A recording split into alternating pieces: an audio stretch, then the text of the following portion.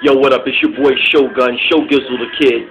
And if you're still not talking about that Liverpool-Arsenal match last night, you might need to check your pulse, because you might actually be dead. That match yesterday was cracking. I mean, that's all you could say. By far the best match of the Champions League this season. Liverpool outdoing Arsenal 4-2. And I'm sorry, that just was not a penalty. You can't call a penalty like that in that type of match at that time of the game off that tic-tac. Oh, man, whatever.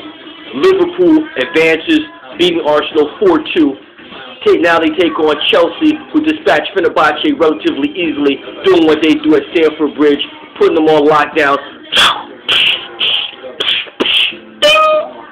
Knocked them out. And today we got Roma taking on Manchester United, trying to get revenge for the umpteenth time.